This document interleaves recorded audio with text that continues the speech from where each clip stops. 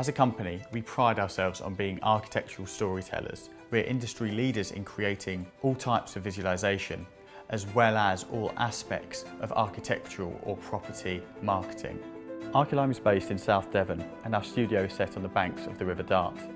It really is an incredible place to come and be creative, and it's the main hub of where we produce the work for our clients that come to us from all over the world. Our team of in-house graphic designers and artists create anything from branding and brochures to architectural visualizations, which is where VRay comes in. So we've spent the best part of a decade mastering VRay for SketchUp.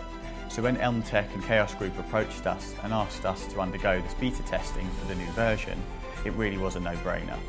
So there are some really amazing features in this new VRay 5 for SketchUp beta software, and these are the type of things that we've really enjoyed bringing into our workflow. The feature that really caught my eye was the light mix. The light mix was present in VRay for 3ds Max, and this is its first time it's featuring in VRay for SketchUp, and it's something we've really been waiting for. It allows us to then render out a final image and then dynamically tweak and change the lighting so that if a client could come to us and say, we'd like a nighttime version of this particular shot, we change a few settings and then, hey presto, we've then got a completely different lighting setup without having the need to then re-render, which could take hours at a time.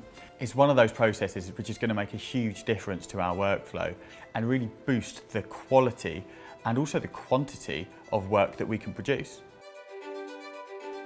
Besides the light mix, another feature we've really enjoyed testing was the light gen, which enables the user to, with one click, automatically generate renders of different times of the day, which then naturally means that the clients have more lighting setups to then choose from. Previously, if a client would come to us and ask us to explore different lighting conditions for their visualizations, what we would have to do is then manually reset the lighting setup for each individual iteration. So the light gen is a real time-saving tool. Another feature which we were really looking forward to trying was VRay Vision. What this does is it will take your VRay scene and bring it into a photorealistic, interactive 3D environment. This is great for client meetings as it allows them to make decisions and make adjustments to the VRay scene in ways that weren't before possible. Chaos Group have revamped the displacement system within VRay 5 for SketchUp. Nowadays, it lives within the geometry section of the asset editor. Now, what does this mean? It enables VRay to process displacement in a much more stable way, which allows the user to be integrating displacement into their projects in ways that they didn't feel comfortable doing before. So one of the interface overhauls that VRay 5 has undergone is the introduction of a new sun and sky model. You now have the ability to manually position the sun at different times of day and different times of year in ways which were previously impossible to recreate. The potential of this means it's much more user-friendly, and now when you're interactive rendering or using VRay Vision, it means that you can intuitively adjust the sun position to create the perfectly lit CGI.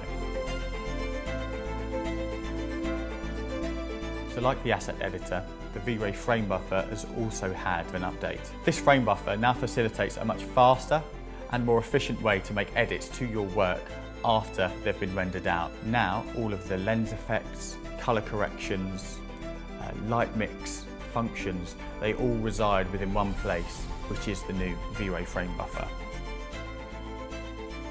We've been really lucky to work on some prestigious projects with some amazing clients.